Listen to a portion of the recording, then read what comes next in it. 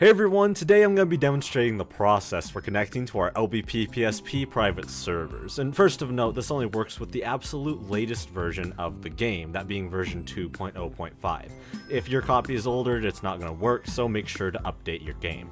To check whether or not you're on the latest release, boot up the game and look at the language selection screen. If it has a purple tinted background, then you are on the latest release and can continue with the guide. If not, go ahead and update your game. If you're playing off a backup ISO, there are some good tutorials online that you can also look up to update your game, and I'll have one linked in the description below. Now, getting right into it, go to the website shown on the screen on your PSP, and you'll want to download the first 3 files if you're going to add it to the plugin's configuration yourself, or you want to download all 4 files if you want everything to be done for you automatically. In my case, I'm going to download all 4 files since I have no other plugins on my PSP. Now we'll go ahead and run through the setup on Arc 4. Go to the same site on your PSP, but this time only download the first 3 items. After downloading all of them, you want to go to the Arc Custom Launcher. Press triangle, and go to the Files view. Select the SE Plugins folder, scroll down to the allfresher.prx file, press X, and install it as a game plugin.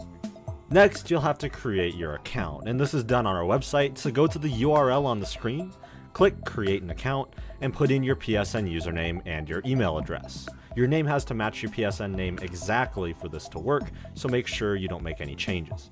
Once you see that it's been created, then you can go ahead and open the game to activate your account. And you can see I'm able to log in and browse levels. If you get an error, then make sure the name you signed up with matches your PSN username and that your game is fully up to date. If you continue to have issues, then go ahead and hop on our Discord and we'll do our best to help you out. One last thing I recommend doing is going into your user settings on the website and enabling the option to redirect grief reports to photos.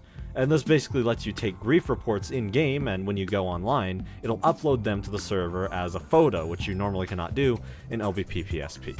And with all that said, you now should be able to play the game basically just as well as you were able to in 2016 before the server shut down. So hopefully this guide was helpful. Hope you enjoy the game.